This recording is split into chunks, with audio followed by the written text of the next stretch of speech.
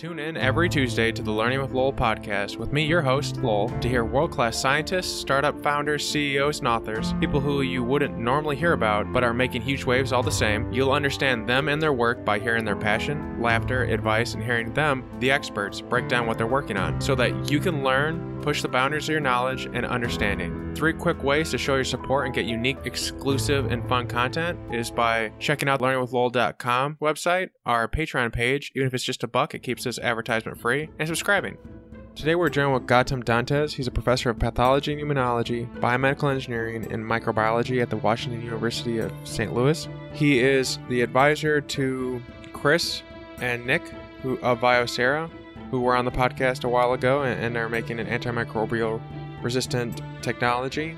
And in this episode, and really to enumerate on what Gautam is really great at, is microbiology ecology. So we really do get into that in the last half of the interview. But in the beginning, we talk about what the things he loves. His love of bow ties, microbrewing, gut biome, celebrity microbiome cocktails, book recommendations. Like those are all little samples of what we're going to be talking about in this episode. The first question I ask him is where his fascination with bow ties came from. As a fun segue, let's get into this. Something I'm always really interested in, especially when someone's really into the sciences, is to hear about the non-science things they're doing, or at least non-professional things they do that they're really passionate about. And so when I was reading about you, I believe that you're really into bow ties and home brewing. And so I'm curious, like, what other things are you like a nerd to like an extreme extent that you wouldn't mind sharing? Yeah, I think you hit on 2 of them already. There's sort of the broader aspects of sort of food fermentation and drink fermentation. And I got into bow ties in a pretty big way 6 or 7 years ago. And in a sense, it's weird. Both of those things that I got super into are somewhat related to, if not science, at least my job, right? And so the bow tie story really starts with the fact that back when I was still trying to be active, when I was an assistant professor, I used to bike to work. Pretty easy bike route. It's about half an hour, about 6.5 miles. And I got lazier and lazier in terms of not changing into professional clothes, basically, when I got to work. So I'd often still be in like workout clothes the whole day, which built me up a little bit of a reputation as that guy. And so as it turned out, one particular Friday, I was dressed up. And it was not very dressed up. I had like a loose tie or something on. And literally every single person in my lab was like, "Hey, Gautam, what's going on? You have to give a talk. Is there something?" And in this case, I was still being lazy. It was just that I was supposed to go to the symphony that evening because my wife sings in it. And I just didn't want to change. And I was like, I was taking a little bit aback. And I was like, wow, I must really dress poorly most of the time. So jokingly, I suggested that I was like, maybe we should all dress up on Fridays. And I was surprised that about half my group immediately was like, yes, that sounds like a great idea. It's sort of the opposite of dress down Fridays or whatever it is, right? Casual Fridays in the corporate world. And one of my grad students, the way he, translated that was he started wearing bow ties. And I had sort of an aversion to bow ties at that point because I had sung in a concert choir for all my college years. And we had to wear those little fake tuxedo bow ties, the clip-on ones, and I hated them with a passion. But this guy, started wearing these cool bow ties, and I was like, you know what? Maybe I'll give this a go, and sort of fell in love with them, with the actually tied bow ties. And then when my wife noticed that, she started making me my bow ties. And so, anyway, it's a long story, but that's how I got into them. And then, in fact, just my most recent Facebook post was about bow ties because there's this show that I think it's in its 2nd or 3rd season with Kristen Bell and Ted Danson. I can't remember the name. Something about The Good Place. And Ted Danson just has these badass bow ties that he wears on. So, and it was funny, I posted it and 4 or 5 of my friends immediately posted back like, oh yeah, don't you think the peacock one is great? Blah, blah. So, anyway, so that's the bow ties. Right? Definitely it's fun to geek out on them. And in fact, geek out even to the point where for a while I got sort of off the deep end where I was like, ooh, I should look at bow tie history and, what wore as bow ties over the years and how, bow tie sizes have changed. And, there was a period in like British history where bow ties were like intentionally asymmetric and droopy And then the style that I really like is this thing called the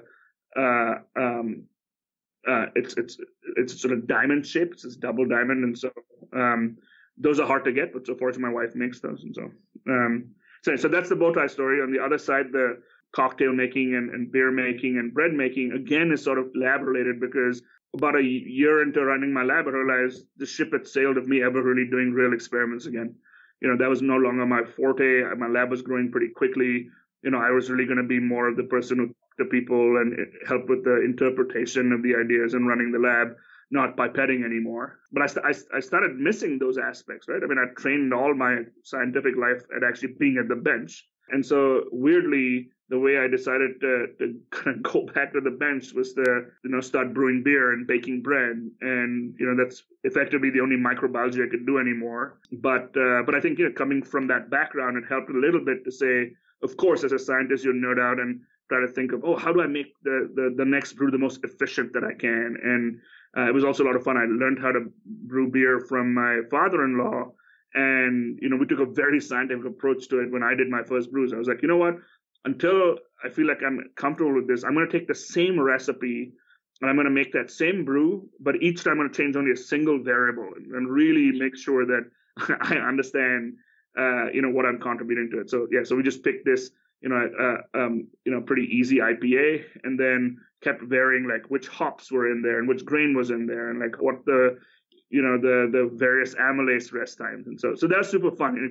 I could still like science nerd out, but unlike any experiment in my lab, which would basically kill me to drink the products up here, now I got to, imbibe at the end, whether there was, again, the brewing or even with the cocktails. Obviously, I'm not distilling any alcohol at home, but it's fun to go into the garden and grab various herbs and make extracts out of them and, put them in atomizers so you can put them over. So, yeah, I think once a scientist, always a scientist. Yeah, I mean, as long as you don't ever get those wires crossed, like you go back to the bench to help someone out and you're like, oh, I get to eat this, as long as you keep them separate. That's absolutely true. And it's kind of funny because there is a lab. This is amazing microbiologist who we did our postdocs around the same time in Boston. And now her name is Rachel Dutton, and she has her own lab now in California.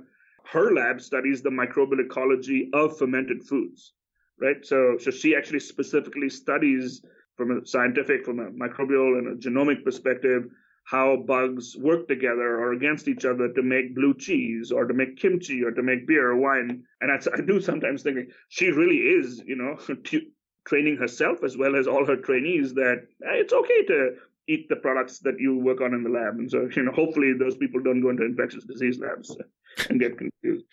Yeah. Do you think I think there's a lot of the scientists I've talked with, they seem to, even in the things that they're just kind of like the bow ties or home brewing, they seem to go to like that PhD length of things. Like it's not just I want to know enough to appreciate it. Like they tend to want to like delve into slowly manipulate the variables like you do with home brewing until you really understood it. So I mean, it's just an interesting observation. I think I'm just kind of observing that you fall within that pattern of someone who's like, oh, I want to really understand something versus just maybe being a practitioner, if that makes sense. No, it completely makes sense, and I think it allows other scientists who you do this with to appreciate and have fun. But I can certainly say that it sometimes drives non-scientists crazy to say, like, can't you just relax and have fun and enjoy this without wanting to understand every single aspect of it?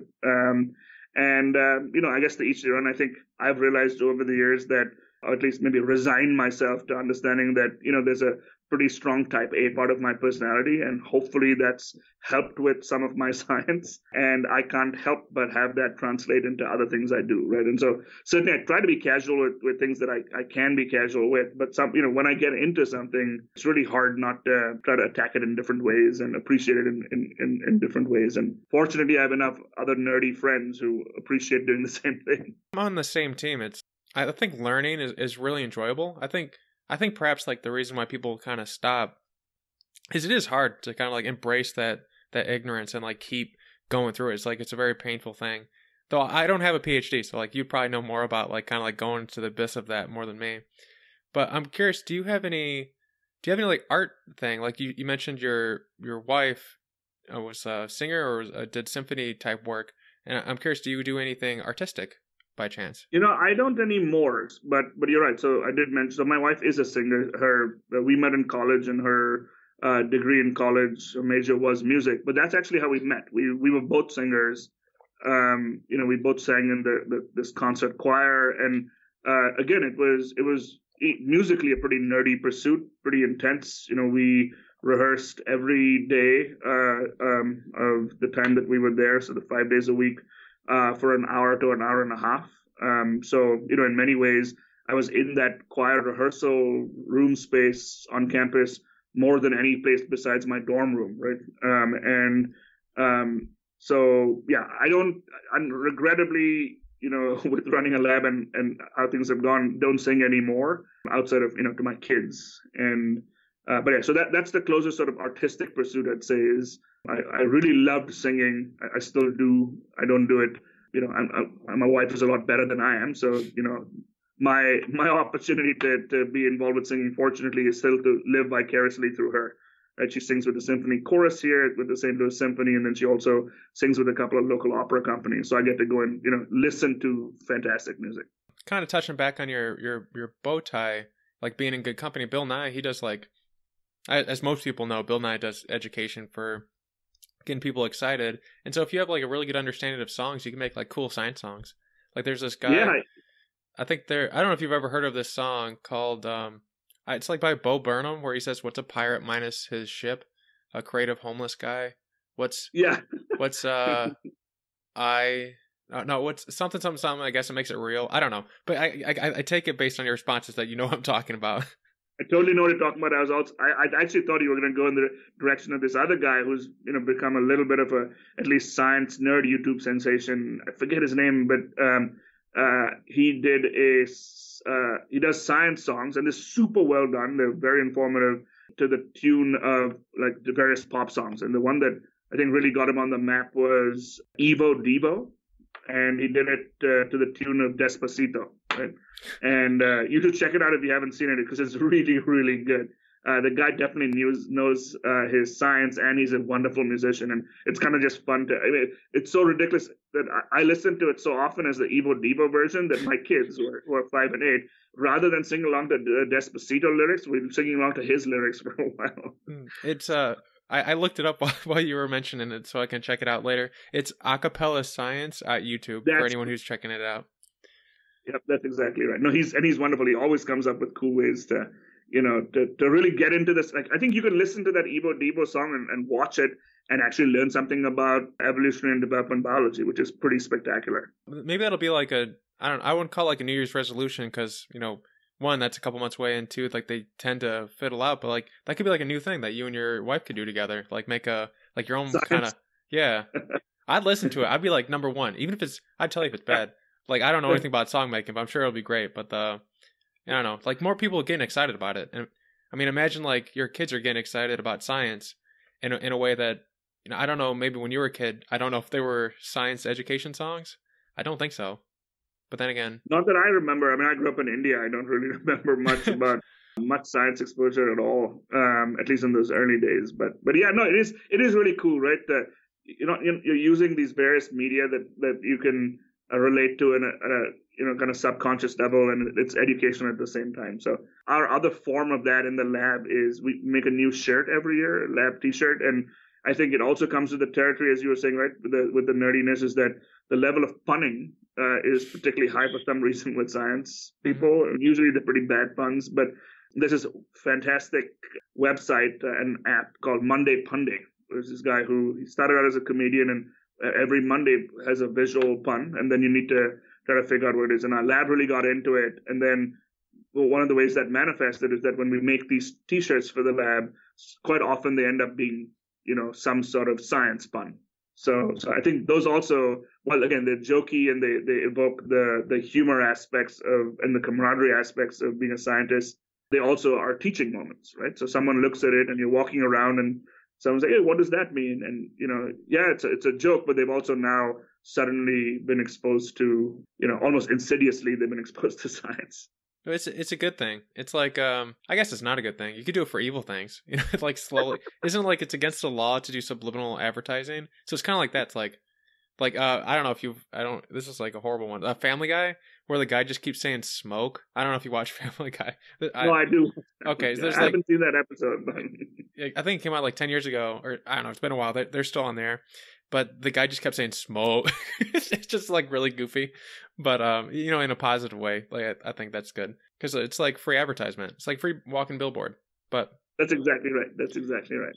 Yeah, just one last kind of like non-science question, but I'm curious before we transition over. But what's like another kind of nerdy bow tie fact? Like I was very interested. I'm always interested in hear like esoteric knowledge that like that. So is there like one that like if you're at a cocktail party, you made someone a drink that you normally tell people? It's not tell people, but I think the first time I was put on the spot, someone was like, well, how long does it take, to put on your bow tie? And I was like, well, now I can do it pretty easily. But it was literally the first few times I was trying to do it and get it right. Like my shoulders started hurting because it was so hard to keep my hands in that particular position. I was like, I must be in such terrible shape if it hurts my arms to tie a bow tie. But it was just like, it took like 10, 15 minutes to do it. And so, the funny thing was there were like 2 or 3 other people around them. They're like, dude, isn't that true? Like the exact same thing happened to me. And so I'm glad I'm not alone in this. I thought I was a complete weakling that I couldn't tie a bow tie, but it's a weird kind of knot, and it's not something you're used to. But then what was cool about that is someone was like, well, so now could you tie the bow tie, without looking at it? So could you do it like, blind? And I was like, I'm not sure, but it was kind of fun. Like, I tried it and I did it, and it's just kind of fun that memuscle memory comes back. So I guess, that's not a true bow tie fact. It's more like a bow tie tying fact, but it was neat to know that, other people who I know, like when what has described this, the first experience when they started doing the actual hand tied bow ties, that it's not an automatic movement that comes from anything else. But once you learn it, it's pretty easy. Muscle memory is kind of weird. It's almost like an alien sometimes, where like you just kind of get. It's like when I first started putting contacts in. I swear I just spent like 30 minutes, and by the end of it, my eyes were like beet red. And now it takes me like 5 seconds. Yeah, to be able to do it, right? Yeah, no, that's it. It's cool. It's fascinating. Of course it's frustrating while you're learning how to do it. And there are as an example, like I never got over that. I've tried wearing contacts maybe 3-4 different times in my life, and I just couldn't get over the irritation of putting them in. So I've just been a regular eyeglass wearer. But it is cool when you get over that hump, and then you're like, wow, I can't believe this ever used to be frustrating, and now I can do it, literally with my eyes closed. So. I just remember there was one other question I wanted to ask you about what we were just talking about. When you were like doing like the slow iterations of not microbrewing, but brewing, did you like learn any like neat techniques that way? Like, because I imagine, I don't know how long you've been doing it. If you've been doing it for years and years, I imagine you've like learned some things using that like scientific iterative approach. And so I was curious, like, in gaming terms, it's kind of like min-maxing, like how to get like the most for the least. But sure. Yeah. So have you found any like cool techniques like that? Oh, absolutely. And honestly, that's a slippery slope, right? Because the better you get at home brewing, the more beer you have to drink. And, also I was trying to max out metrics. And so there's an official efficiency calculation. And so there are calculators online that tell you for X amount of grain that you put in, how efficient is your beer based on the total amount of alcohol you get at the end. But again, that can be dangerous to do, right? So there were definitely a couple tricks. And so, there are, and a lot of this can be just gleaned from looking at people's recipes online. But, the temperature and time that you incubate I just use incubate. That's clearly I'm a nerd right now. That you have your mash, right? Your grain after it's ground. There's all of these enzymes that you're trying to activate that are already in the grain to start breaking down the sugars into your various mono and disaccharides. And so by some trial and error and from reading about different grains, that was a cool thing to try to optimize, to say, you know what, now I understand why there's a 15-minute step here, a 45-minute step here, because it's going to increase my efficiency. And then the other thing also was to figure out, that not all sugars are made equal. And so, some people would consider it cheat, but there's definitely ways in which you can add very specific types of specifically unrefined sugars that you add into the mash. So you're adding more sugar in addition to your grain. Obviously, you can't cheat to calculate your efficiency there, but that again can pump up certain flavors, but also the alcohol profile without at the same time messing with the, some of the calculations with the grain. So all of those things were kind of fun to figure out, some trial and error and some reading about them. But I will say it definitely is a dangerous and slippery slope to try to get the most efficiency out of your beer, because obviously, you should obviously be trying to also optimize for flavor and drinkability and safety, right? Because the other thing that when I got into home brewing, I was like, I'm not going to mess around with bottling, right? It's just a pain. I've heard horror stories about, contamination and just so I was like, I'm going to wait until I can afford to do my own kegging. But again, then you get into the stage where like you get really good at it. And now you have 4 kegs available for personal consumption in your downstairs fridge all the time. And, that I was pretty proud when I was beginning to clock in at like 13-14% alcohol beers. But again, then you realize, you know what? Now what I'm doing is I'm drinking wine out of a keg. So I definitely, one of the things I did to mitigate the situation is I invested in a lot of really small glasses, so I could self-regulate a little bit. So the process of adding sugar in, like different refined sugars in, reminds me. I grew up on a farm, just like as an asterisk for people who are listening in, and there's gonna be a farm parallel. But there was this person who beans have like these ribosomes on their roots where they can make nitrogen. If I'm remembering this correctly, it's been a while since I read the textbook. But right, yeah. So okay, good, I'm remembering correctly. So one person was like, "Hey, I'm gonna throw more nitrogen in the soil over here, even though they already make it, to try and like supercharge them." And so at first it did work, like the first couple of months that it did supercharge the crops, but after that they kind of wilted and died out. And they kind of like, they sussed it out that it was basically the ribosomes never really fully developed because there was so much abundance in the environment. And so like there wasn't like that natural, just like complete continue growth. It was just like a spike and then going down. And so I'm curious, like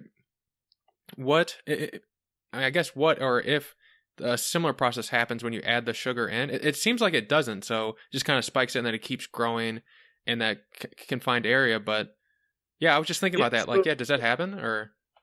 You'd have to add an incredible amount of sugar for it to really kill the efficiency of the process, because really the only thing that you're killing efficiency-wise is the yeast that will do the final fermentation, right? So, this is nothing to do with flavor profile, just in terms of, could you add enough sugar in to actually crash the entire system so you don't get beer because the yeast die. But I think yeast, their tolerance to sugars is pretty darn high. What's actually more of a problem in terms of the process, and this is something which I also played a little around with, is even though these yeasts are, evolutionarily set up to convert sugars into alcohol and carbon dioxide, they do have a limit to their alcohol tolerance, right? So what could happen is if you add too much sugar in is the yeast will go until it makes a certain percentage of alcohol. And then after it hits that particular percentage, that alcohol will kill the yeast. Right? Similarly to how alcohol is used as a disinfectant to kill bacteria, whatever it is. So now the problem you might have is that, you go through some percentage of your sugar fermentation to produce your alcohol. And once that alcohol kills your yeast, there's nothing more to ferment the sugar. And so then you'll end up getting a sickly sweet beer. Yeah.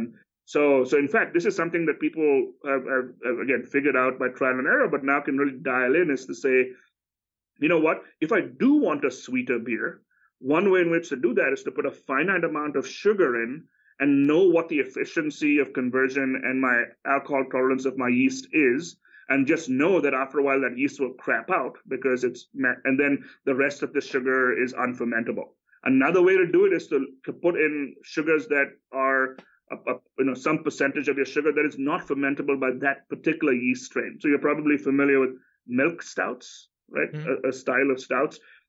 So in milk stouts, there's no actual milk in there because that would go bad really quickly. The reason they're called milk stouts is because lactose is added in, right? So that's the primary disaccharide in milk. The reason that people like me are lactose intolerant is because of that disaccharide. As it turns out, standard Saccharomyces cerevisiae, the fermentation organism for most beers, cannot break down lactose, right? But if you and I were to eat lactose, well, actually not me, but non-lactose intolerant people eat lactose, it tastes sweet. So that's a cool way in which you can say, okay, I'm going to take a normal stout and then add on some amount of lactose the normal stout will have whatever normal sugars it has that the yeast will ferment over. All of that gets converted into alcohol and carbon dioxide, but the lactose concentration stays fixed because that's non-fermentable by that particular strain.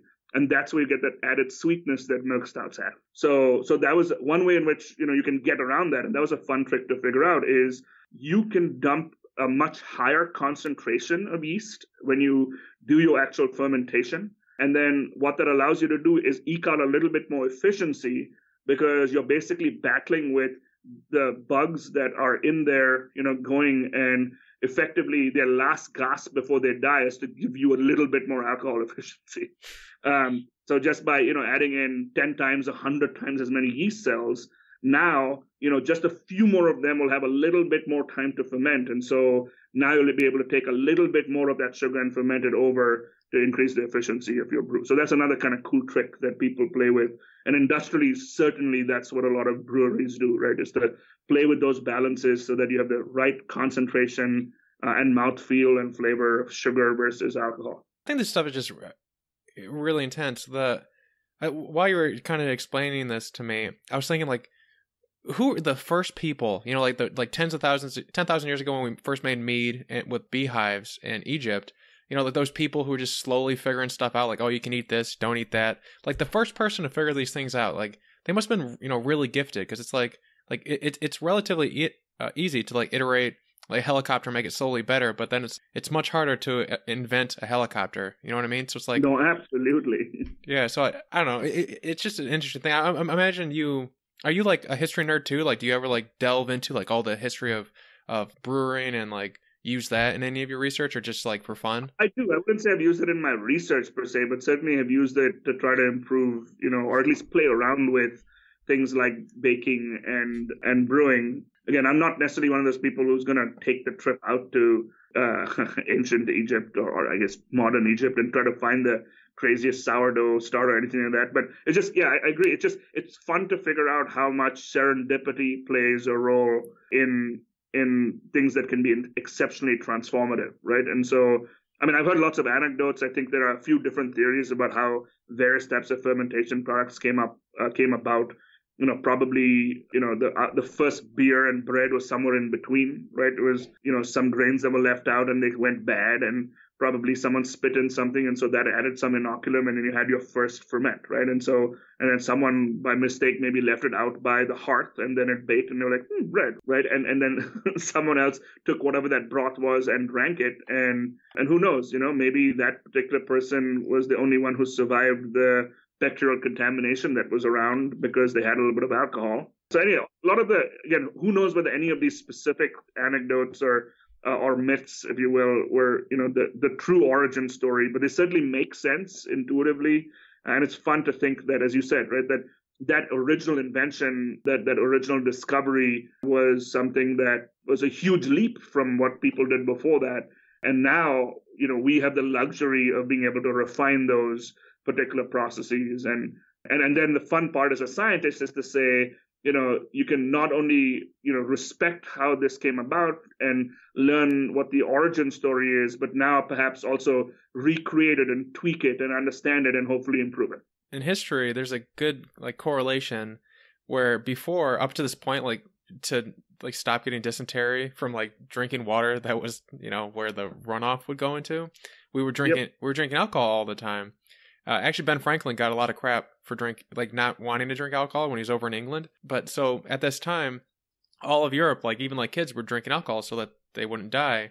And then all of a sudden, from I think it was Saudi Arabia, we got tea. Saudi Arabia or India, I forget where, but we got tea, and then that was around where Isaac Newton started. People started like popping up, and he went to tea houses all the time. And so you go from like alcohol to tea, and then you get like the Reformation or whatever the historical context is, which is just like, there's a lot of things going towards it, like environmentally, which is how we're going to segue into like microbial ecology. But I always just think it's really interesting that we went from like, anytime we got to more than like 100 of us sitting in an area, we would just like kill ourselves based on what we were drinking on accident, to like having alcohol as a good substitute, to then having tea, because you'd heat it up and like kill the microbes. And then eventually we had, what was it, Louis Pasteur? Yeah, Louis Pasteur, yeah, the father. I mean, that pasteurization is named after him, right? And so lots of cool things came. Yeah, and it really is cool that the history of fermentation in terms of both food and drink is probably responsible for many of the innovations in both diet as well as in medicine, right? Even if you think of I'll start with the segue. If you think about how antibiotics are made, right, that's a fermentation process, right? It's a microbial catalysis of particular substrate. It's what they eat, and then one of the things that they produce out of that happen to be, in the case of antibiotics, these chemicals that you can use to cure infectious diseases. And fermentation product of Saccharomyces cerevisiae happens to be carbon dioxide and alcohol. And man, where would we be without our beer and wine and bread, right? Wouldn't be terribly interesting. And so, yeah, it's really, really cool that we're so intimately dependent on the metabolism of these microbes. And effectively, we're taking their waste products at some level, their byproducts from living, and using that for all sorts of benefit to us. My version, or like the thing I readily think of when people like byproducts of these creatures is like honey. Honey's bee vomit. It's like, but it's delicious. It's like, yeah, it's like it's good for immune system. Keeps for a while, but it's bee vomit. It's like they're like the little cows of the insect world. But I'm curious. Actually, since the last time we spoke, I was in Boston. I went on Pasteur's street near the Vis. And I was really surprised they didn't have like a giant cow statue or something, or like a giant milk, like one of those milk cartons from like the 40s. And I kept telling that to people, and they were like, "That would be a good idea." So I think we should maybe I don't know if that like sounds like a good idea to you, but we should try and get like a giant like carton of milk over there in honor of them. So in fact, when I was in Boston, I was in that building. That's 77 Avenue Louis Pasteur. I did my postdoc there, but yeah, I never thought of the fact that there was no homage to the man who, to really sort of the modern contributor to really help us understand so much about microbes and infectious diseases and things like sterilization and pasteurization. So yeah, maybe I'll email George and suggest that you can petition for some sort of testament to Pasteur in addition to just the name. I think George Church, for people who are listening in. I think he has like a couple of floors in his lab, or just one. I got a tour while I was out there, and so I think he could just like put like a giant milk carton like on the outside of the window. Like some people put like a school thing. Like just little simple things. And then if we get enough people in that building, eventually it'll just be a giant milk carton. That would be funny. And what I also like about that is it's sufficiently obscure that no one is necessarily going to look at a milk carton and immediately know that it's an homage to Pasteur. And I think, again, scientists get a kick out of the sort of inside joke thing. So yeah, I think that's a fine idea. Are there things with microbial ecology that most people would be surprised to hear about, or like that, like, kind of harking back to the cocktail party? Are there things that like you tell your friends that aren't microbial experts that like get them like wide-eyed, like, oh my God, is that real?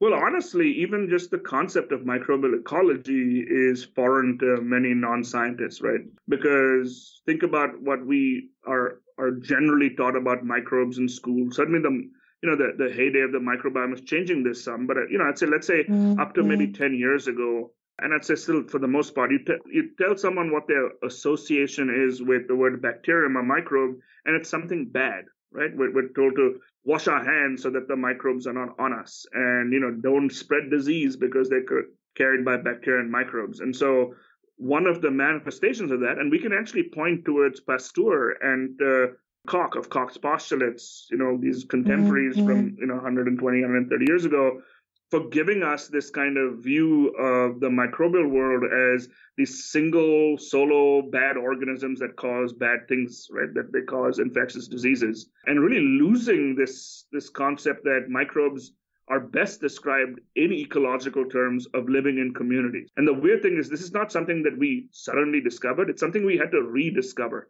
If you go all the way back to the inventor of the microscope, right, the sort of father of microbiology, this guy, Antonin Leeuwenhoek, crazy. He was not a trained scientist. He was just really, really good with his hands and made these incredible lenses and was able to amplify things that he couldn't see by the naked eye.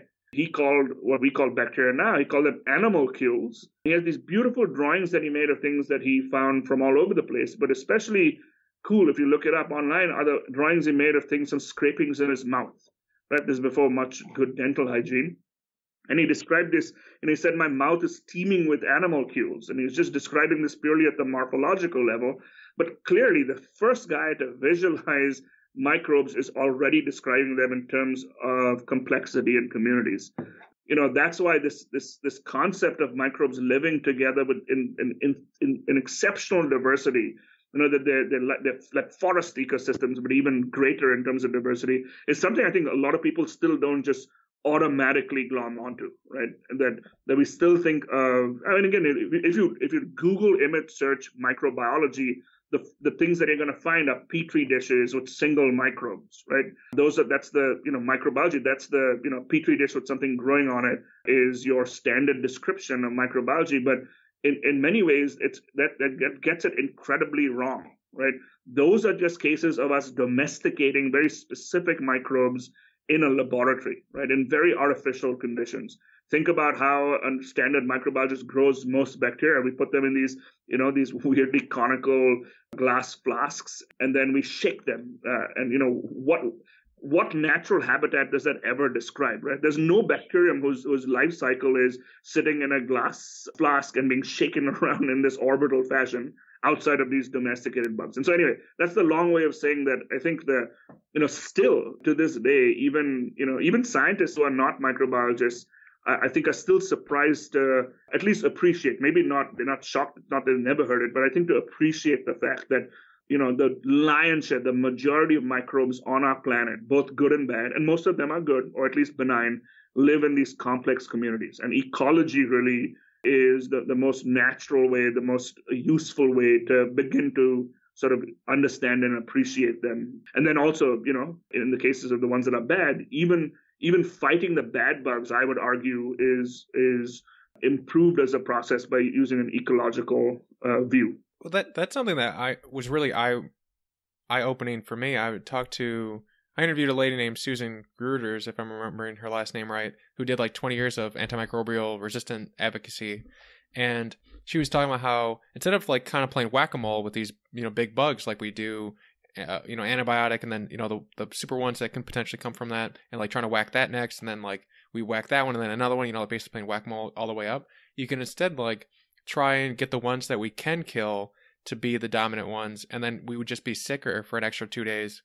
Or what have you. It's just like this idea that you can use the microbes that we are able to defeat as a weapon against the microbes that we can't defeat. So like using like it all together instead of just, maybe, like a machine or like something that we developed, which I think is like a trend that I've noticed in my research. The last like 20, 30 years, we're using more like nature in relation to how we develop things versus just man makes something that is the best way to, that is the best thing. It'll, do the job, where like, the nature has had what, like 2 billion years of selected, like working its way down. And so we can kind of like take that and like use it.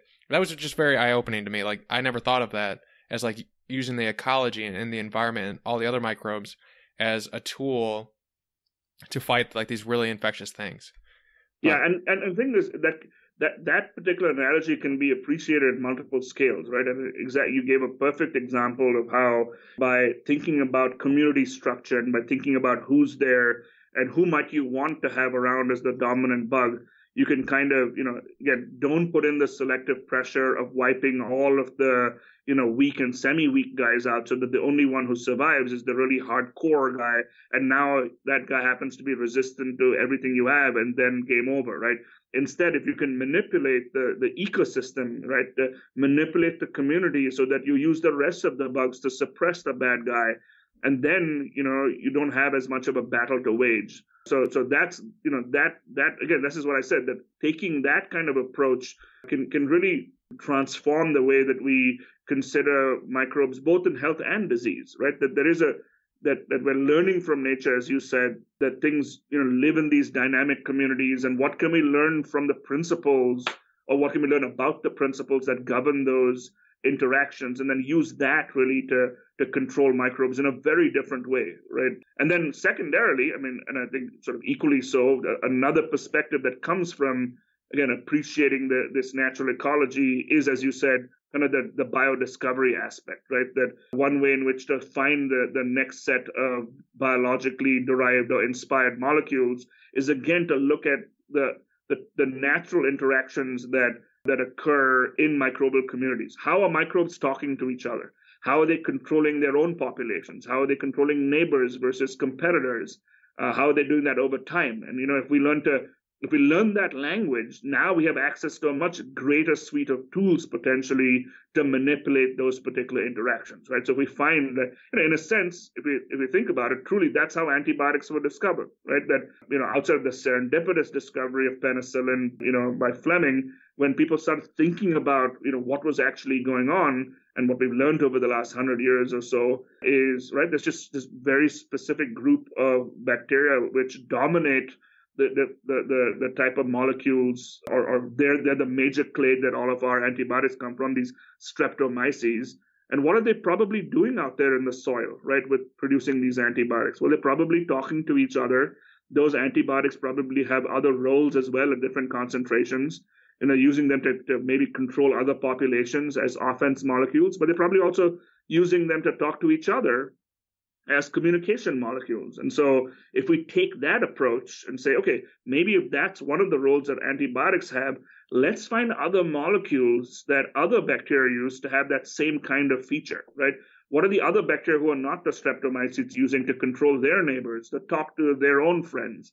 And maybe that becomes our next engine of discovery of the next generation of molecules that could be antibiotics or anti-cancer agents or what you will.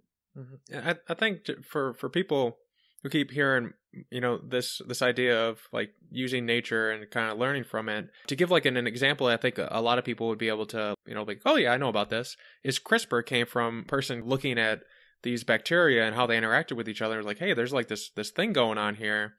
And they started delving into it. As long as, my memory is working right, this is how they did that. So it's like... You're absolutely right. CRISPR was originally discovered, even the name CRISPR, it stands for, it's almost a boring name if you think of the acronym. It's given how important this particular, mechanism is. And, it's just this recognition that there was these repeat elements, repeat sequences that were routinely found in a lot of these bacterial genomes. And it was this really cool pattern recognition discovery that said, why might these be around? And then the elegant work that came out of it to show, hey, this is actually a part of the bacterial immune system. What they're doing is, much like our adaptive immune systems, they're keeping chunks of DNA of bad guys that invaded them, bacterial viruses, phages, and other type of things that might mess them up, and they're keeping copies of them so that now if they're ever encountered again, they can go and chop that DNA up. And so it was really cool. Yeah, you're right. We think of, where most people think of CRISPR right now is this cool genome editing tool and what it can do in mosquito populations and in humans and all sorts of cool things. But that particular application really came out of this original, this looking, initially gazing at genome sequences, figuring out the mechanism of why bacteria have them, and then appreciating the exquisite sensitivity that cutting activity has. And then, of course, as we all know, people went to town, and people like, Jennifer Doudna and, Emilio Charpentier and George and others have gone and really, taken it and made this incredible tool. This is like a silly comment I have. And I just, like, as a scientist who knows, about this, I'm like wondering if I'm the only person who's ever noticed this, but Dr. Doudna, has anyone ever noticed that, like, her name is like "Do You DNA"? Like, and so like she found something that messes with DNA. It's like George Church is always perceived as like a person who might be like a time traveler. But at the same time, like, if someone were a time traveler and was like, hey, I went back and I'm gonna invent this in like a couple of years, wouldn't you put your name like that? So like it's like anyone who's paying attention, I don't know. It's like the weird thing I noticed. Like, her name. I haven't noticed that, but I think you should email her. But I'd be surprised if someone hasn't told her that before. That she does have a a name that is sort of aptly chosen, kind of set her on the right path. Though it is kind of funny, I don't know how much of this is just, I mean, I'm sure most of it is serendipity, but it's always fun to look at author lists of papers where people's last names are, suspiciously similar to the topic they're working on. Like the guy who works on, gut ecology and microbiome work, and his last name is Gutman. And I think there's some cheese microbiology person there was someone on that list whose name had something to do with cheese. It may have been Cheese Man, and you wonder what came first, right? Is this person sort of predestined to be like, everyone has always called me the cheese guy, so I guess I should go work on cheese, right? Or is it just a coincidence? So yeah, but I like the Doudna DNA thing. Last name's like a really long time ago for commoners. Like their last name would be their profession, like Smith or Taylor, and so yeah, we don't. Yeah, it's like a weird thing, but it happens. It's like that one guy's name is like spot on for what he's working on. So there was another, and when it comes to like microbiome ecology, you keep hearing these things about how, or at least I do, I keep reading these things, and that like one thing is like if you eat yogurt, it helps your gut biome, and so like makes it so you like over a course of 6 weeks, they found that people who had yogurt, they were less anxious, like it did something to their gut biome. I don't remember who did the research, so I don't know how valid that is. But then there's another person in Boston named Michael who there's like a link between our gut biome and aging and Alzheimer's and stuff. So it's like the ecology of people think, oh, it's just this thing, maybe it's like, arm's length, like, keep the microbes away, like you said. But it's like our gut biome has a relationship to our mental states, which is like just like this crazy thing. So I think like more and more people are gonna like wake up and be like, I kind of have to pay attention to this. Like it's no longer like this arm's reach thing. But I'm curious, are there other things like that you've noticed that like that it, like if we can have a positive relationship with the ecology of our microbiome? Or like absolutely, and I'll say that we're most familiar with the gut microbiome because that's where all of the early discovery work was done. Also, it's pretty easy to get poop samples from people. But actually, there's microbiomes on virtually all every part of our body, right? And so there's a skin microbiome, there's an oral microbiome, there's a vaginal microbiome. And now it's almost it's be surprising to find a body habitat where there aren't microbes. And each of those microbes, at least the ones that are not causing us diseases, which is, again, the majority of them, have co-evolved. They've adapted with the human body and even that particular human body site to have these mutualistic relationships, right? They're there in the city benefiting from being there in that environment. They've got their own niches and they've got nutrition. But the human host is also absolutely getting a lot of benefit from it. And honestly, one of the cool things, and I think this is one of the ones that is probably easiest to grasp just from an intuitive perspective, one of the major roles that the microbiome plays in every one of these habitats is to keep the bad pathogens, the bad bacteria out, right? Now, are they doing that because they're trying to be friends with us? Probably not. They're just doing it because they want to occupy the niche and they don't want to necessarily give it up. So they're competing the bad bugs out. But that's a huge benefit to human health, right? Effectively, you can think of our microbes as being both passive as well as active components of our immune system. The passive part is the fact that they're occupying these niches, but the active part is they're kind of keeping our immune system awake, right?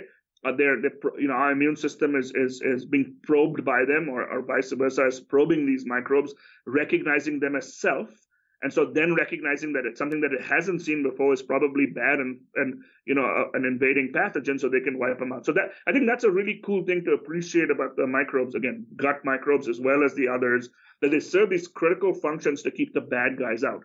And then, as you mentioned, there's a whole host of other associations that people are now deeply beginning to investigate as to what other roles might they play, right? In a sense, as I said, the pathogen exclusion is a pretty intuitive, easy thing to understand. But what other cool things might our microbes be doing, especially because they're the best chemists we know, right? They're the best biochemists we know. They're making all of these cool molecules, but what are those molecules doing as they course through the human body? So as you mentioned, people are now investigating this thing called the gut-brain axis. right? So maybe there's something about the composition of the microbes in people's guts and specifically the activities they encode, the small molecules they make, that can then interface with our nervous system, right? That can influence the way we think and the way we feel and the way we behave. So there's really cool work being done there. Another component of this is, and this relates back to some of our work with antibiotics, but what happens when the microbes modify chemicals we put in our bodies, right? So in the case of antibiotics, that's antibiotic resistance because they don't want to be killed. But what about a therapeutic for mental health, right? What happens if your microbiome is different from mine? We know that there are no two identical microbiomes. But what happens if your particular microbiome happens to have members that modify a particular neurological agent? Mine don't. And yours happen to potentiate that drug. Now you're going to respond better to that drug because your microbes have suddenly improved it. And then you can think of exactly the opposite outcome, right? The case where some particular bug in our gut happens to just have the apparent ability to degrade a particular drug. Now you can take as much of the drug as you want, but it's just going to be less effective in you because your microbes are doing something to it. So it's fascinating to know that we're effectively walking around with this malleable organ, which is just as important as our kidney or our heart or our brain. But it's an organ that, as I said, specifically is malleable, right? The whole group of microbes, they're interacting with the rest of the environment. Some of them are coming in, some of them are going, but they're contributing significantly to probably all aspects of the human phenotype. And I think that's why it's a really heady time to be in microbial ecology because there's a new discovery to be made around every single corner and lots of cool new hypotheses to test out. And they help us understand some pretty basic things about, some fundamental things about microbial ecology, just, from a pure science learning perspective. But virtually every one of those will probably also translate, right, into products that could help with our health to fight against diseases. You alluded to, these probiotic activities, these good bugs that can be used and delivered into to humans to improve their health. That's what the probiotic, sort of yogurt claims are. You've probably heard of fecal microbiota transplants, right? And so that's sort of the most egregious, or the most extreme version of a probiotic, right? Literally taking someone else's entire fecal sample and putting it in you. And what's crazy is for this infectious disease called Clostridium difficile infection caused by the bug Clostridium difficile, right now for severe CDI, the best treatment we have is literally taking someone else's fecal sample from a healthy state and putting it in you. And that's the best way to treat that disease. It's incredible, right? This is one of my favorite stories about clinical research is, people were initially a little bit surprised, even though fecal transplant therapy is super old. I think the Chinese were doing it like 5,000 years ago for various ailments. But, when people started thinking of using it for CDI, of course, a cry went out, okay, this is all anecdotal. What about a clinical trial? So then there was this amazing clinical trial that was set up in Europe, and they had to shut the trial down early, right? Why did they have to shut down the trial early? Because as they were tracking the placebo versus the fecal microbiota transplant, the FMT was so successful that in real time, the IRB decided it is no longer ethical to randomize people into the placebo, right? What drug company wouldn't kill to have a finding like that, right? And what are we talking about? Just normal microbes and healthy people. I think that's just super awesome. Talking to this person, they were working on putting tracking chips in people's hands, and we had like this debate about whether or not people would ever. He took to this extreme with like people cutting your hand off to get your data. But I was just thinking, like, what if like Lance Armstrong or like the Queen of England, who's probably gonna live to 150 years old, and they have like some special gut biome, and like someone's like going out there and like trying to like steal their gut biome material, transplant into them, so they can have the similar effects on their body. I think maybe I read too much science fiction, but that's where my mind went. It's like, how can we optimize this? Because, it's like, oh, this is like the base level. I always think like, how high can we get it? And you have like Lance Armstrong people who are, or like I said, Queen Elizabeth, who's very long lived, right? Like there's like her entire family is like, I think her mom and every woman in her family lived to like 100 or something like that. So, I mean, something special is going on there. Well, so it's crazy that, I know you're calling it science fiction, but it's already happening. I think there are already companies that have been set up out there to say that they're going to sell you various type of celebrity microbiome cocktails, right? So this is not science fiction. It's already happened, right? One of the things that's happened with the proliferation of microbiome research and microbiome findings is, of course, people are trying to commercialize aspects of it, and it's completely across a spectrum of like absolutely kooky, hokey things going on that people are able to sell through obviously very legitimate, science-driven work. But yeah, people. I think that's one of the things that we're going to have to be a little bit careful about with the microbiome, right? Right now, there's virtually nothing that is not associated with the microbiome, at least in someone's mind, right? So people are trying to figure out everything that could be attributed to the microbiome.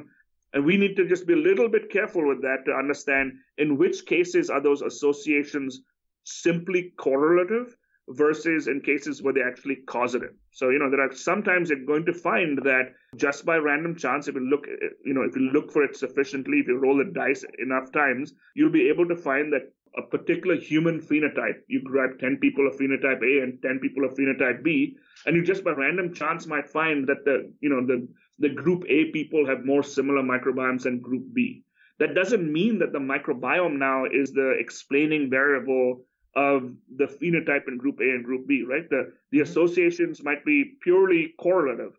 So I think, of course, if those correlations exist, we should understand them and we should study them. The correlations might be diagnostic, if not causative. But that's where we have to be a little bit careful about the slippery slope, right? So a great example is, right, just because you have a group of long-lived people doesn't mean that you can grab all their microbial samples and suddenly transplant into someone else and lo and behold, now they're going to be longer lived, right? It probably has to do more with the fact that there are also human genetics involved. But I think what we'll find is for many, many of these situations where we're trying to understand the human condition, that microbes will play some role, right? They may the relative contribution to that role will of course vary across various conditions. So it's much easier to intuitively appreciate that our microbes will contribute to our ability to digest various foods, right? The ones in our gut. Yeah, that kind of makes sense. There's no real reason not to believe that, right? But there might be things that are stepping further and further and further away, just to say oh hey, maybe look at all this group of smart people. Maybe part of their, intellect is related to their microbiomes. I'm not sure. I think that starts, stretching things out. In fact, I'm probably fairly sure that that's probably not a fair association. But if someone manages to have a good enough marketing campaign, they will certainly sell pretty much anything under the sun. So I think there are companies out there, for instance, that are even selling, microbiome products for your pets to improve your pet's health, right? Obviously, with that case, you don't have to run any FDA trials. And so they could pretty much claim anything they want. So the question will become, how much of that ends up becoming snake oil versus something that's legitimate and backed up by studies and science. Are there things that you're concerned about, like other than, people taking like maybe some pseudoscience and like a huge marketing campaigns and doing snake oil in the modern era?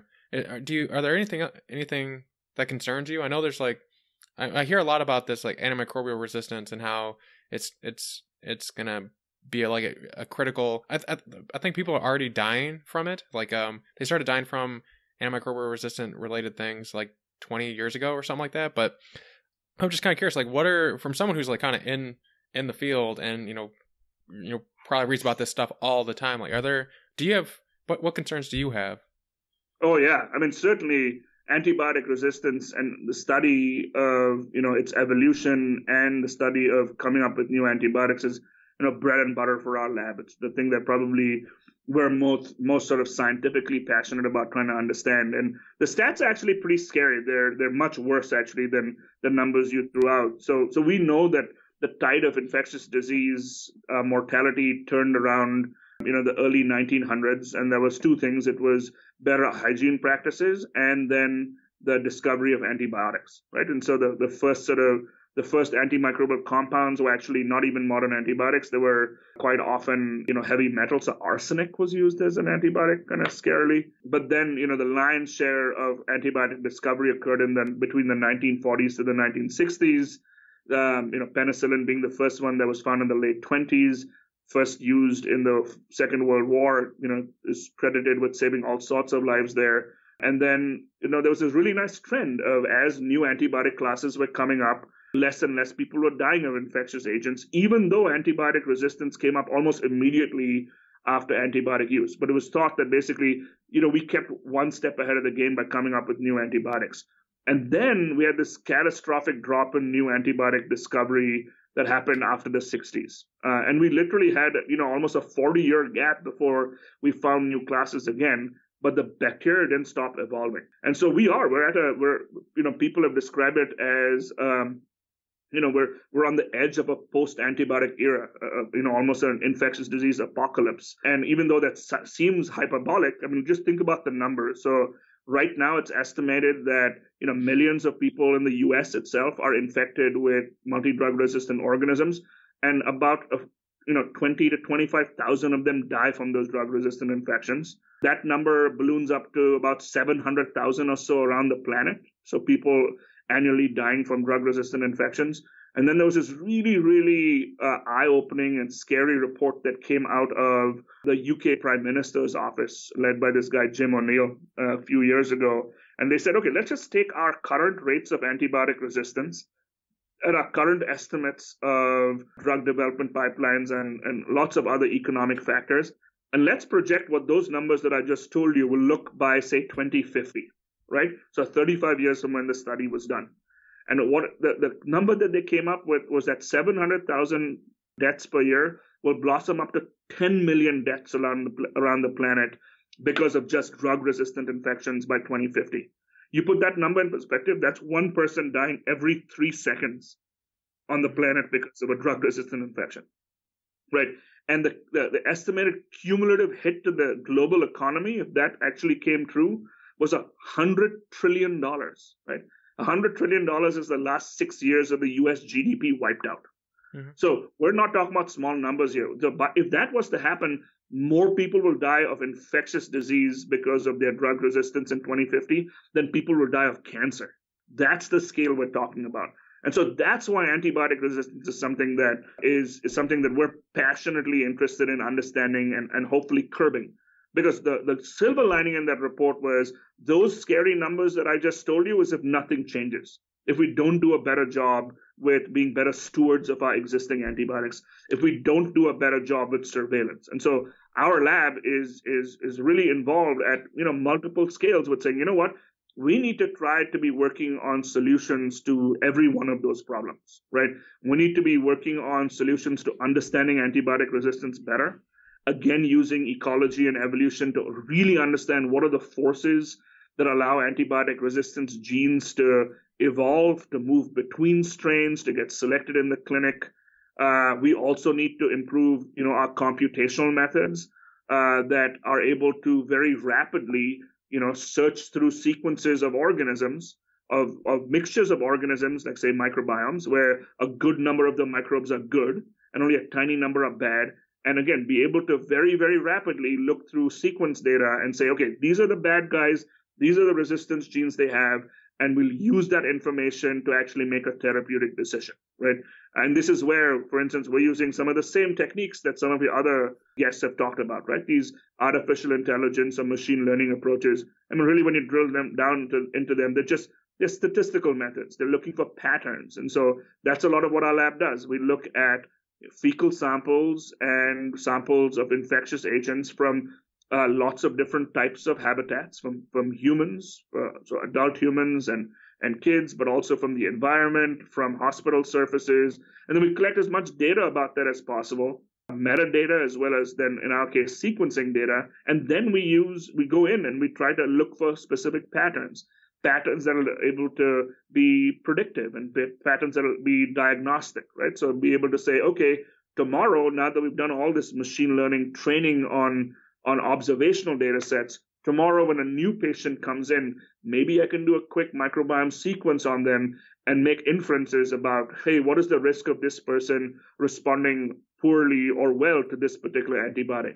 What is the likelihood of this person already having a drug-resistant organism in them, but if they get immune compromised, that can become now pathogenic? And then all the way from there to saying, okay, can we go even one step further and try to make new types of therapies that can either improve existing antibiotics or even come up with antibiotic alternatives. And so, I think you and I are talking because you talked to a couple of my grad students, recent grad students who, I started a company with a couple of years ago to try to take one of these very, serendipitous basic science discoveries and convert them into something that could be a new improved antibiotic, right? And so in that particular case, this is a situation where through some screening, another graduate student in my lab happened to find and then really help understand that you could take 3 generic antibiotics, 3 drugs that had not been very effective on their own fighting against one of these really bad pathogens called MRSA, methicillin-resistant Staph aureus. But when they were combined together, this triple antibiotic combination, suddenly they had these really amazing abilities to not only kill the bug, but also suppress it from becoming antibiotic resistant. So that was a nice story of saying, we spent all of these years trying to understand resistance from all of these different angles. Now we have a way in which to kind of pay back, right? To say, okay, our deep understanding of resistance in this case enabled us to find and explain how we could repurpose drugs. And now what Nick and Chris are doing now that they've graduated is take that to the next level, right? To actually take it out of the lab and run a company to try to, make these, cocktails, make sure that they're safe and make sure that they're efficacious. And it'll be just really cool to, if this company then ends up succeeding to, that everything we talk about as scientists and what is our motivation? Oh, eventually we'd like to help humanity, right? We'd like to help something that's that can be translated to some degree, even if that was not our original specific motivation. And so this is our opportunity to do that, and then so that's the more direct application of this towards existing drugs. But then the final thing that we have going on in the lab, or not final, but a different thing that we have going in the lab, which is also again inspired by microbial ecology and trying to fight antibiotic resistance, is directly using synthetic biology tools to engineer the next generation of probiotics. Actually brought up probiotics earlier when you talked about the possibility that things that are naturally or added to yogurt could help with gut health. But we're trying to go one step further and say, well, what else could we get good microbes to do, right? Could we have them deliver specific toxins to pathogens? And so now you have a microbial delivery vehicle of a new type of antimicrobial in a way that can only kill the pathogen and doesn't hurt anything else. Could we even use these probiotics to just simply exclude the pathogen, right? It's just a kind of going back to the niche idea, right? So maybe all we need to do is say someone is about to leave the U.S. to go to a high infectious disease burden area where they have a high likelihood of contracting a bug, an infection that causes diarrhea, right? So now maybe one strategy is to say, hey, you know what? Maybe we can develop a probiotic that this person takes prophylactically, right? A good bug that they can just continuously take while they're out there. And that's just going to, while they're taking that probiotic, it's going to outcompete the pathogen even if it goes in. So those are a variety of different areas that we have, footprints in our lab. Again, all of them really are informed by this microbial ecology perspective, and then can be motivated by basic science, can be enabled by the engineering tools, and then hopefully end up impacting this really, really important area of maintaining good sort of microbial health and fighting the pathogens while minimizing damage to the good bugs. An observation, I suppose, is that I feel a lot of people my age. I'm 26, so like a lot of my friends, they talk about wanting to do, great things, that want to like tackle like these, like climb a mountain type things where like they conquer something, and they talk like, oh, I don't know what to do, blah blah blah blah. I feel like to take like a positive out of like all these negative things like global warming, antimicrobial resistance, it's a good time to be alive in the sense that there's a lot of problems that we get to work on. Because it's like we get to handle these problems, like if we rise to the challenge and we do good work like yourselves, that 10 million figure won't happen. But so it leads me to the question: what are, for people who are listening in and they're deeply concerned or they're deeply interested to learn more about microbial ecology and resistance and the type of work that you're doing? Are there like good places to go? Is there good ways to get involved? Like I always think like you get to learn through like these dialogues with people about these interesting topics. Now, like what can we do with it? Like Like right here, I'm just thinking like, hey, how can I help? In that type of situation, Sure. like, what can I do? So I'm just very curious, like, where can people go to be more literate on the subject? And then with that literacy, what can people do to be a part of the solution? That's an excellent question, right? How do you turn this information gathering into advocacy and into sense of immediacy and urgency? And I think there are a number of things that people can do across a spectrum of involvement. One easy thing to do is listen to more podcasts like yours, right? I think there are lots of really good people out there who are interested in disseminating this information, and that represents a diversity of perspectives. I think it's really good when you have folks who are, maybe not doing the day-to-day science, but are still really interested in the science and are educating themselves about it, like yourself, right? Who are then the bridge to folks who, appreciated the distilling that you've done and the background you've done. So I think it's really good that we have that many more media opportunities to go and access this type of information than we had even 10 years ago, right? There are, to learn more about the microbiome, there's a gazillion, videos on YouTube. Some of them are at the TED Talk level, so you're really kind of listening to what someone is saying, but some of them are just the audio on top of, various types of cartoons or other visuals. So those are really, really great places to start. I think science journalism is also steadily increasing across the spectrum because people are appreciating that, science is not just this simply, ivory tower, academic pursuit, but that has many, many direct impacts on our lives. And so I think making that more accessible makes even more people interested in supporting the endeavor. I think another really important part of science, and I think this is as much, on the scientist side as well as, the listeners, is to appreciate that getting training in science, getting educated, getting degrees in science is not only so that you can be a scientist, right? Something I'm the director of one of our graduate programs here, and we're much more conscious now than, say, we were again 10 years ago about telling our prospective PhD students, you are not getting a PhD so that you can climb the pyramid to become a professor, right? That is not the singular goal that most of you should have.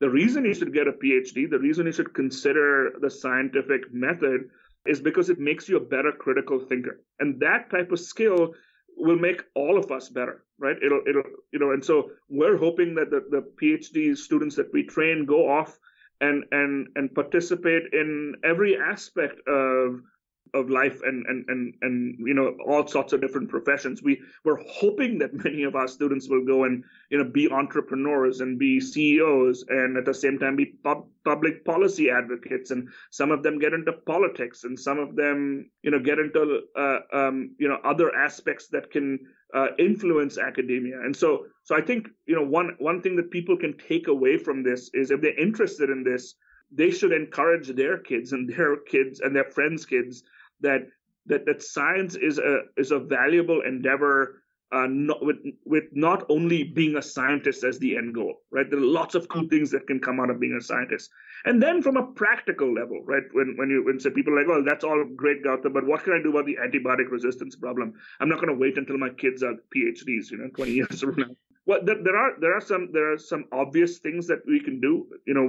We should learn about the fact that antibiotics are these sort of precious chemicals that every time we overuse them or misuse them, we're adding to the antibiotic resistance burden. So talk to your physicians. The next time you get sick, right, or next time your loved one gets sick, don't just demand an antibiotic. That's maybe something that in some cases is not just not going to help you, it's actually going to make things worse. Right? That's a hard thing to hear when you are trained to think, okay, my kid is coughing, I'm going to try to get an antibiotic for them. But you know what? 99.9% of the time, if your kid is coughing, they probably have a viral infection, right?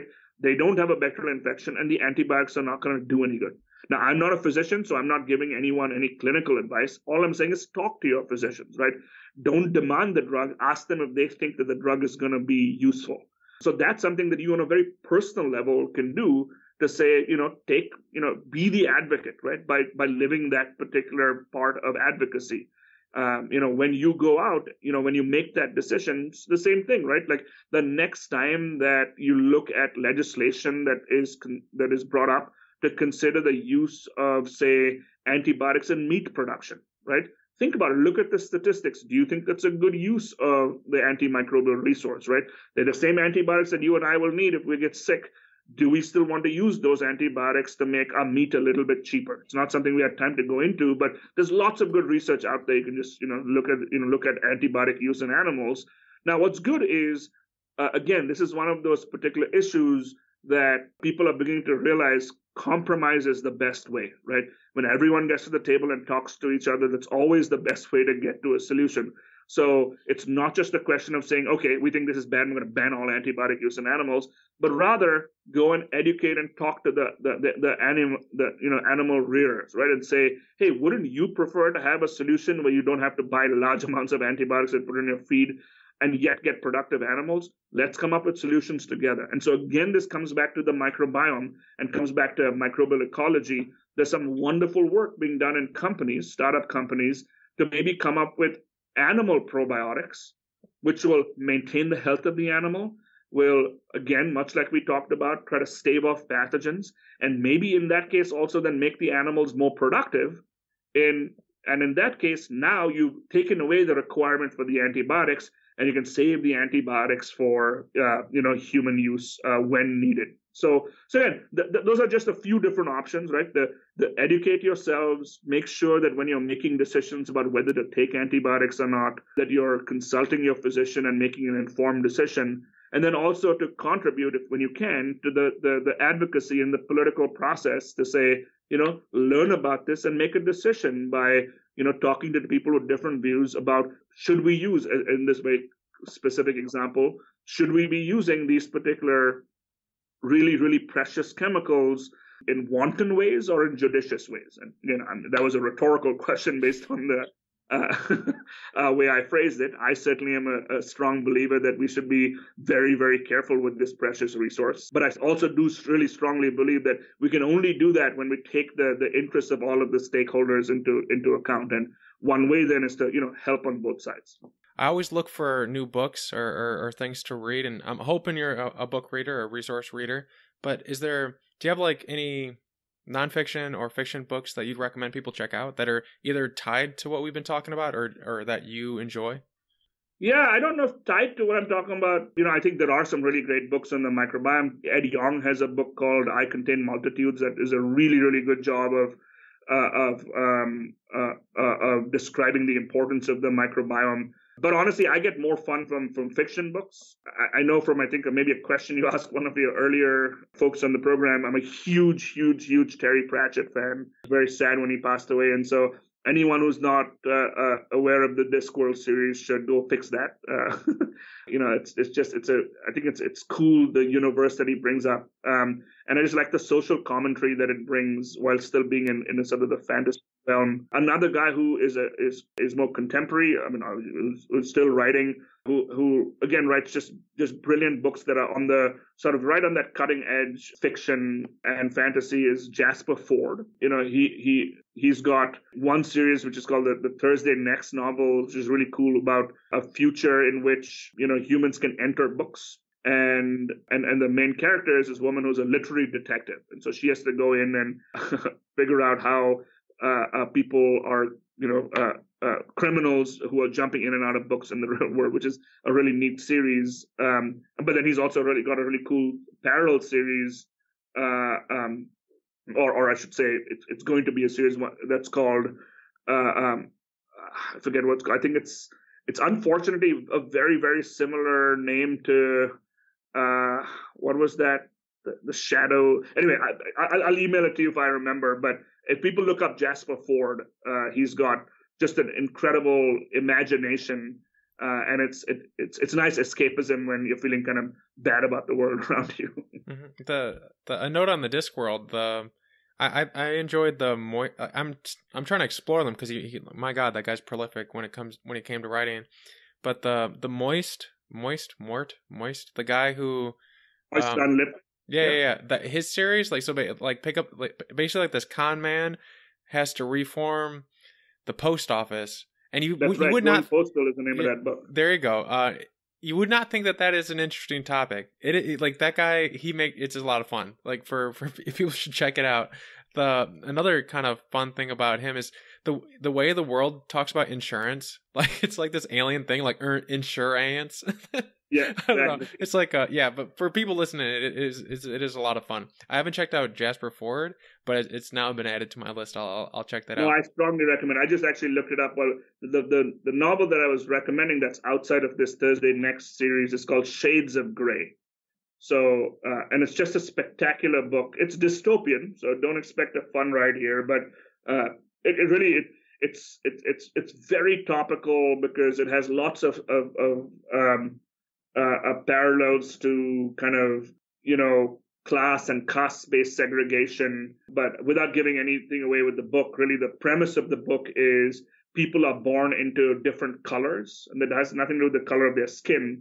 It's sort of their tribe. So the reds and the blues and the greens. And depending on what color you're born into, that fixes what you can be and what kind of role you play in society. And yeah, it's just exceptionally well crafted.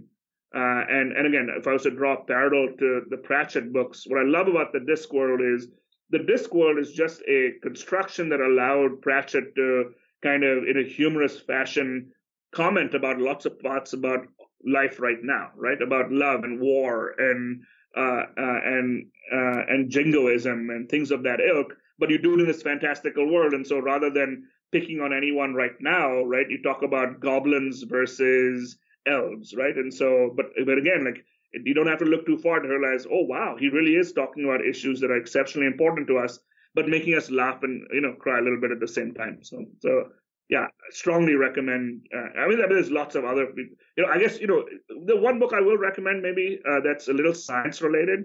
Again, it has some science fiction aspects, but I really like this author. Her name is Connie Willis. She's won a whole bunch of Hugo and Nebula awards. But the one that I recommend in particular, unfortunately, also kind of a sad book, but it's called The Doomsday Book. She wrote it many years ago, but it has some time travel aspects, but that's, so the people who get scared by the science fiction aspects, don't worry about it. That's just a minor trope to help set the stage where the major character goes back to the plague, right? And the entire book is based on effectively someone from our world, or actually a slightly future world, what would happen in terms of them going back to the plague in England, and what does she learn about what happens there. So really, really, really fascinating book. And again, the science aspects are not quite as important as really the kind of the cultural commentary and also just the interpersonal interactions that are described. And that was Gautam Dantes. This is one of the longest episodes I've ever done, but it was one of the most fun and enriching and interesting ones I've ever done. So I hope each and every one of you got something from this. I mean, we talked about celebrity cocktails, which you can just imagine what that is. The microbiome and how we're affecting it. Bow ties, microbrewing, and min-maxing. I mean, you name it, we really kind of got into it when it comes to the microbiome ecology. There are show notes if you want to follow up with him, ask me questions. Really let me know if you like this type of content. Give me some feedback so I can keep making it more for you, because I'm experimenting with this style if for long-time listeners of different ways to ask questions, different ways to prepare. So all that kind of helps me and gives me feedback. Follow me on Twitter at Lowell was here, Facebook and all those things. It's just Lowell was here or Learning with Lowell.